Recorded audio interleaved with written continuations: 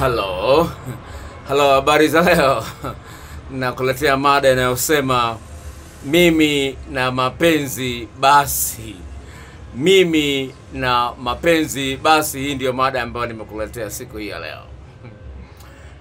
Ndugu mtazamaji, nimekutana na kesi nyingi sana za ajabu, za kutisha, mpaka mtu anafikiria kujinyonga inaweza kuwa ni nafuu zaidi. Mtu anaweza kusimulia kesi yake, unamuonea huruma. Dada mmoja ambaye ni mwalimu amekuja ofisini siku hii ya leo. Ndoa yake ina miaka 3 na amezalishwa mapacha ndani ya ndoa, sio nje ya ndoa, ndani ya ndoa. Ni mwalimu mzuri tu, ana sura nzuri. Ndoa yake ina miaka 3 na ameshazaa mapacha watoto wawili. Anasema yani mimi ndoa basi tena. Yani ndoa basi tena. Unaweza kuona jinsi gani mtu amekatishwa tamaa na mtu ambaye alimpenda sana, akaamini kabisa huyo atakuwa mtu sehemu ya maisha yangu. Mwingine akasema nilimfanya mume wangu kuwa baba, mama na kaka, lakini sivyo ilivyokuwa. Sasa huenda ndugu mtazamaji unaniangalia sasa hivi, huenda na wewe vile vile uko kwenye eneo kama hilo, au ilifikia hatua ya kusema bwana mimi na mapenzi basi. Sasa ukweli ni kwamba hakuna mtu ambaye anapenda maumivu, na kama hakuna mtu anayependa maumivu, basi ni muhimu sana kufahamu kwamba mtu anayefikia hatua ya kusema maneno kama hayo anazo sababu za kutosha kutokana na uelewa wake na ufahamu wake kusema maneno kama hayo. Sasa ukweli ni kwamba kila mmoja wetu anahitaji kupendwa sawa sawa, kupendwa kikamilifu.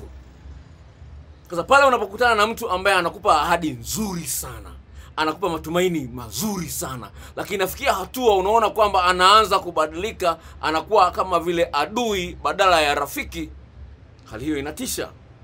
Maana pale ambapo mtu anafanya mambo ambayo unaona kwamba yalipaswa yafanywe na adui, hebu fikiria, si inatisha? Sasa kuna watu ambao wamekutana na watu wa design kama hiyo, na vingine hujakutana navyo wewe mwenyewe, lakini unasimuliwa vya mtu ambaye unamfahamu, mtu ambaye unamjua kabisa. Unasimulia mambo anayoyafanya, au anamfanyia mke wake, au anamfanyia mume wake. Unashindwa kuelewa, hivi watu wana akili kweli? Mtu anaweza kubali kufanyia mwenzie vitu kama hivi? Unashindwa kuelewa. Sasa ukweli ni kwamba mwanadamu alivyoumbwa na akili yake ilivyoumbwa, anapata shida sana kuelewa maumivu kuliko kuelewa mambo matamu. Anapata shida sana kwa sababu ameumbiwa afurahie maisha yake kwa sehemu kubwa. Kwa hiyo anapokutana na mambo magumu ambayo anaona si yastahili, anaumia sana. Huenda na wewe vile vile umechoka mapenzi. Na kwa mada hii ya leo napenda nikupe ufahamu ambao utakusaidia kuelewa kwa nini umechoka mapenzi, na either uamue kuachana nayo kabisa au uamue kutafuta njia sahihi za kuingia upya kwenye mahusiano ya kimapenzi. Nikupe mfano mmoja wa dada mmoja ambaye ndoa yake na miaka 14 amepata mchepuko ambao mwanzoni aliuita mtamu sana. Sasa majuzi mwanaume yule wa mchepuko ni mume wa mtu na yeye ni mke wa mtu, kwa sababu ya sura ya uzuri wake na uzuri wa yule mwanaume alimpenda sana. Lakini imefikia hatua mambo yamekuwa magumu. Juzi mwanaume kamuomba waende guest hoteli kwa maneno mengine. Wakacheza ngoma ya wakubwa. Yule dada alikuwa busy, sawa, akamwambia bwana niko busy sana. Yule mwanaume kamnunia, hataki kupokea simu yake, hataki kujibu message zake, kanuna. Dada huyu anahangaika, anaumia kweli. Hebu fikiria, ameondoka ndani ya ndoa, ana mume sawa, hajaachana, ana mume, ndijapokuwa kuna majongo yana watambaa wanalala na ndoa yao, lakini amepata mtu ambaye anaona kwamba ni faraja, lakini naye anakuja vile vile kwa kilio, anakuwa mwiba, anakuwa paswa kichwa. Yote hayo yanaumiza mpaka mtu anafikia anasema kwamba mapenzi basi. Mwingine ameingia ndoa ya kwanza imevunjika, ya pili imevunjika, ya tatu nayo imeshikiliwa na kauzi kembamba kweli. Hajui katika lini akakauzi. Hayo yote yapo. Sasa hivi ndugu mtazamaji, pamoja na ugumu wote wa kimahusiano ya kimapenzi, bado wako watu wanaojua maana ya mapenzi na thamani ya kupenda. wewe unaweza hata tamaa. Kwa sababu gani? Kwa sababu unaona kwamba umeshatembea na watu 4, umeshakuwa na mahusiano na watu 6, lakini wote wamekuumiza vichwa. La kwanza, jiangalie wewe mwenyewe. Ni kweli unajitambua? Unajua nini? Kuna mtu anaingia ndani ya mahusiano lakini mwenyewe hajitambui. Yeye ilmai tu anahitaji kupendwa. Dada mmoja akasema, mimi nafuni olewe na mzungu bwana. Waswahili bwana, wabongo bwana, bwana wa Afrika bwana, shida tu. Naomba nitafutie mzungu. Unaona, dada anasema naomba nitafutie mzungu. Wanaomba wabongo wa English nyeusi wameshanisumbua sana. Nitafutie mzungu dokta. Sijui kama na wewe umefikia hatua hiyo.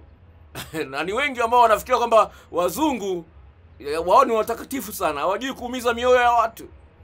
Ni hivi. La kwanza lazima ujitambue wewe mwenyewe kama mimi ni mimi.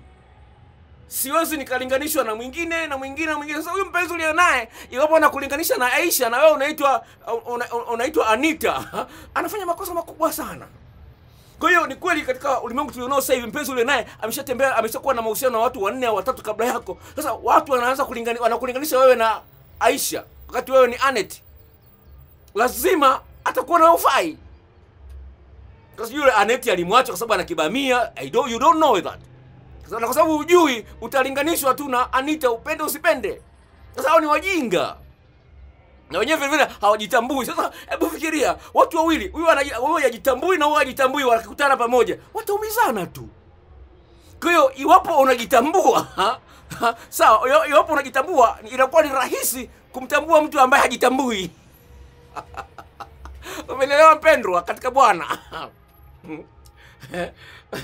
Kuna mstari mmoja nimeweka kwenye Biblia unasema hivi: mtupe nje mwenye dharau na ugomvi utatoka, naam fitina na fedheha zitakoma. Niturudia mstari huu kutoka kwenye Biblia, Mithali 21 mstari wa 10. Mithali 21 mstari wa 10 sema hivi: mtupe nje mwenye dharau na ugomvi utatoka, naam fitina na fedheha zitakoma. Unaona? Angalia, unaweza kuona mstari huo? I see. Yani kuna mstari mwingine nimeuona hapa, si basi kujawekea alama.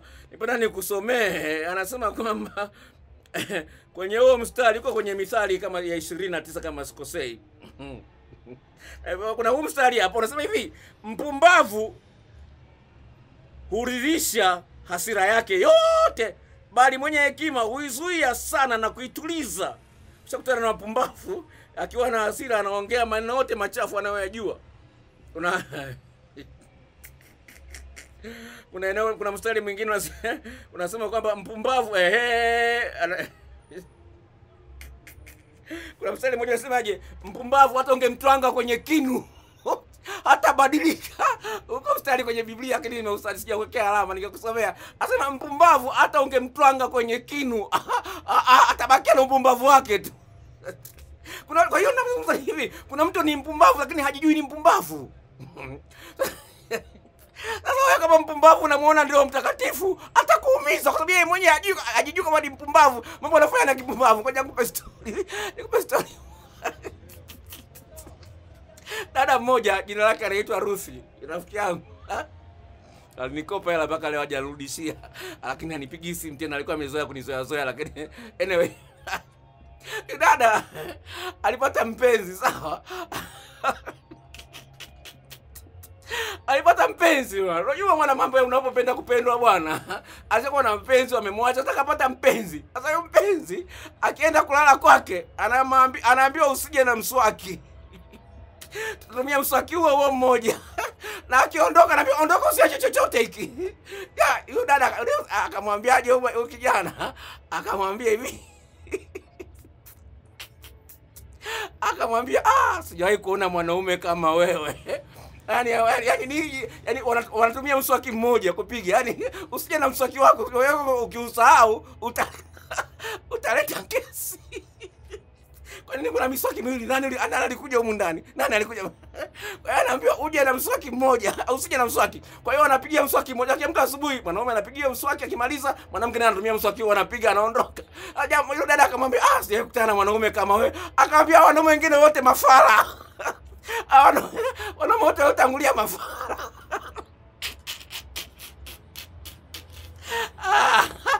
Dunia ina mambo. Ina mambo. Na wewe eti mwanaume sawa, hataki ushike simu yake. Ukisema na niangalie kama una mchepuko. Amna ili private. Akamwambia ni mimi mume wangu alikuwa mpenzi wangu zamani alikuwa ananiruhusu kushika simu. Huyo ufala. Usilete ufala hapa. Wewe mwanaume kama kweli anania kuwa mwaminifu kwako, kwa nini ajifiche fiche? Eti akupigii simu mpaka wewe ndio wa kwanza kumpigia simu. Unasema kwamba nina mpenzi. Sasa unajidanganya. Eti mpaka wewe siku zote ndio wa kwanza tu kumtafuta. Unasema nina mpenzi. Unataka kumwacha au usiniache nakupenda. Anakudanganya. Wewe angalia matendo. Mwanaume hajakupa zawadi mwaka mzima unaisha, hajakupa zawadi hata moja. Unasema kwamba una mwanaume. Mwanamke ana chat, yuko busy, ana chat na simu, unajua ana chat naye. Alafu itakushika simu yake anakuwa mkali, alafu unasema nampenda. Ana chat na nani? Masaa yote yuko busy, lazima akupewe kipaumbele. Kama ameamua kuwa na wewe, awe na wewe, asigize kuwa na wewe. Unapiga simu ya mpenzi wako, masaa matatu yuko busy. Kisa eti nilikuwa naongea na mama. Masaa matatu unaongea na mama. Wewe mama yako ni mzuka, ni marehemu, kwamba ikikatika line basi. Kwa sababu unaongea na mtu ambaye alishakufa basi. Hamna, lazima uwe mkali kwenye mapenzi. Sawa? Sasa shida ni kwamba kwa sababu unataka kupenda unaogopa kuachwa. Basi bwana, yaishe. Unafikia hatua unasema mapenzi basi bwana. Kwa sababu ni kweli unaumia lakini unajifanya kama huumii. Sasa ukiwa unajitambua, sawa? Kwa unajitambua, unakuwa mkali. Kama anaamua kuondoka, mwache aondoke. Sawa? Mimi nataka raha bwana, nataka maumivu. Wewe unamwambia ukweli, kama anaamua kuondoka, mwache aondoke. Wewe mpumbavu, hata ungemtwanga kwenye kinu, akili yake ibadiliki. Kwa ujitambue wewe mwenyewe na thamani yako, jijali. Sio tu bora unahitaji kupendwa, unataka uonekane una mwanaume umrushe kwenye Facebook, kwenye WhatsApp, wakuone naye. Ujinga. Changamka, itafikia hatua unasema mapenzi matamu nakwambia. Ukikutana na mtu ambaye ni mtamu, anajua mapenzi. Mtu anayetambua mapenzi ukikutana naye utafurahia rafiki yangu. Sawa? Kile ukikutana na mtu ambaye anabahatisha, ndio hayo sasa. Mapenzi basi. Talia. Walisichezea hisia zako mpenzi wangu, mwisho wa siku akakuacha ukilia. Mapenzi ukayachukia, ila sio mimi. I am a good boy. Walisichezea mpenzi wangu. Wachezea hisia zako baby. Changamka bwana, hii dunia ya kula raha. Jipe raha mwenyewe. Kama mtu mwingine hawezi kukupa raha, mwambie akae pembeni au vipi? Hii ni channel ya Ufalme Mapenzi. Jiongeze, na ningependa sana uwe unacheka sana badala ya kulia. Ningependa uwe unatabasamu sana badala ya kununa. Ningependa uwe una matumaini makubwa sana badala ya kukata tamaa, na Mungu akubariki.